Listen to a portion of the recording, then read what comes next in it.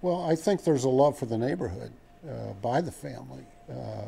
My grandfather built the Park Plaza.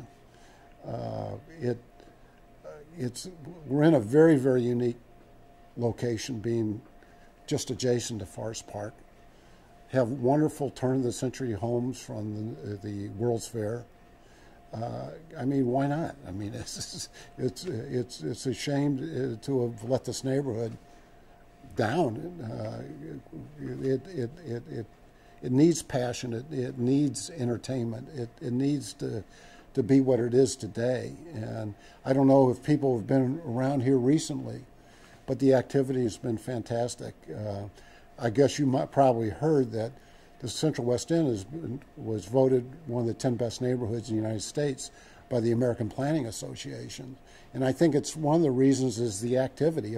If you talk to people from New York and Chicago, where they're used to the walking environment, the Central West End has just elevated itself into a new category, and people just love it. Now we have the hospital and Cortex nearby, and I just think there's nothing but a pretty rosy road ahead for this neighborhood.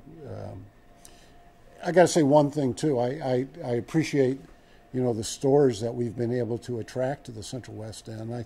And I think from where we were and our appeal to them, they can be a part of a shopping mall. But do you want to be a store? You want to be the store. And I think the type of stores that we have in the Central West End, Lululemon, AG Jeans, Bissinger's, things that are great outlets and great attraction for people, it has been a big asset to the neighborhood.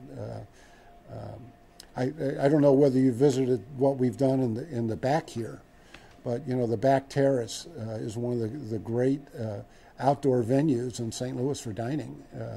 We have the color TVs and the Park Plaza in the background, and it's just wonderful. One of my big thrills was last summer.